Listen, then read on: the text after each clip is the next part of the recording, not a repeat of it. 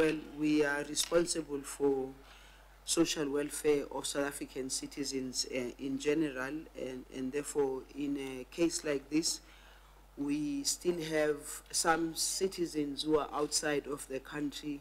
So we'll be looking out for those who are in distress, working together with the Department of International Relations. There's 4 particular cases of those who could not board the plane. I can imagine the pain, having been left behind, but we are in contact with them. They are in good space, but also we've been in contact with the families of those 4 who were left behind. As a department, we have under us what we call the Disaster Relief Fund, and therefore the announcement that was made therefore enables us to look at what support we need to do in terms of supporting our communities.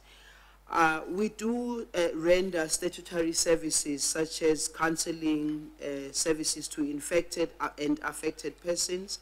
We render integration and reunification of the persons who have been isolated or placed under quarantine to prevent this stigmatization, and I think that's one of the things that's going to be something that we monitor. When those who have come out of the quarantine, we have to assist them. We also monitor behavioral change of persons declared healthy through the random screening. I think the announcement by the President in relation to schools and the announcement obviously made by Minister of Basic Education also affects us in one way or the other, because we are also responsible for early childhood development centers, and therefore our centers will have to follow that.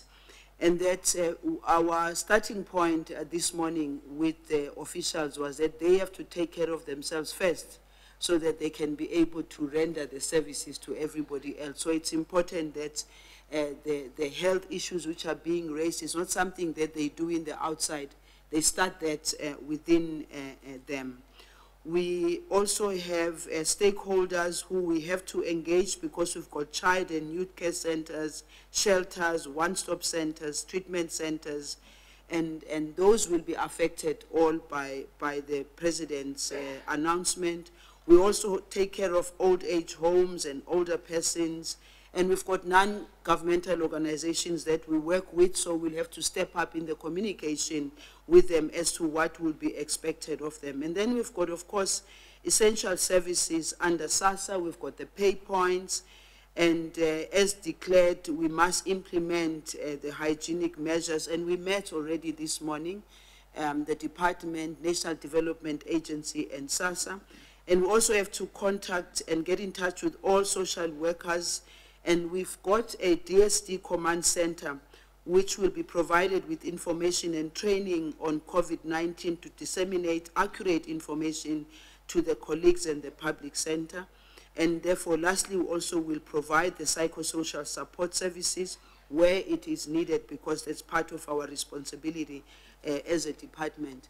Lastly, we would like to say that as a Department of Social Development, this is a test for many other issues of hygiene and health.